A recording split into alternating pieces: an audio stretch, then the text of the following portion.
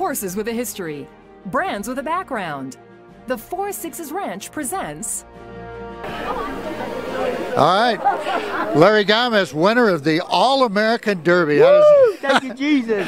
Now, you told me when we talked earlier that this horse was really coming to himself. Yes, sir. What did he show you today? I'll tell you one thing. He was all ready. He kind of threw me off in the gates, and then he kind of settled down after that. But when them gates opened, we heard that click, and I tell you one thing. He clicked with them gates, and he was rolling. I just couldn't believe that he was in front, but I did tell you, I do talk to my horses, and I just asked for him to go a little faster. He did it. He did it. And I tell you one thing. We hit the stretch. I went left-handed. I got another gear, and I seen that horse on the inside.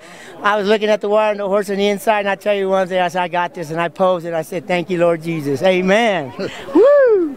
What has been the key to the development of him from a state-bred stakes winner up to the highest Grade 1 level? I think just having trust and have that chemistry with him and just being close. And you know what? I talk to my horses like they're human beings, like they're kids. And I tell you one thing, he responded today. What about the job Wes Giles did with him? Oh, that's man. I tell you one thing. Right now, he's my #1 trainer. And thank you, Mr. Giles. I love you. And you know what? He's a good trainer. He knows what he's doing. And the good thing about it is that we communicate a lot. And you know what? We just put things together and, let it happen. And it happens. All-American Derby winning trainer Wes Giles. How does that sound? It feels really good.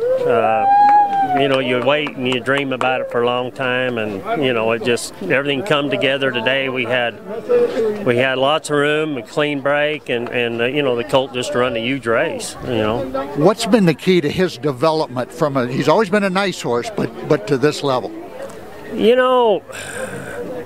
Maybe just maturing, just having time to mature.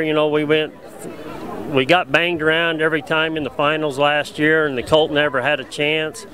And, this year the breaks have been coming our way, and the colt's just had a chance out of the gates. And once this colt gets a chance out of the gates, he's just got a big kick on the end, and he dang sure proved it today, I guess his first Moonflashes can run a little bit, huh? Last year they win the Futurity, this year they win the Derby, and they're not, they're possibly not done. So, I mean, what can you say? The horse is, doing his job, and we've been real pleased and real happy with the one we got. So, what might be next for him down the road?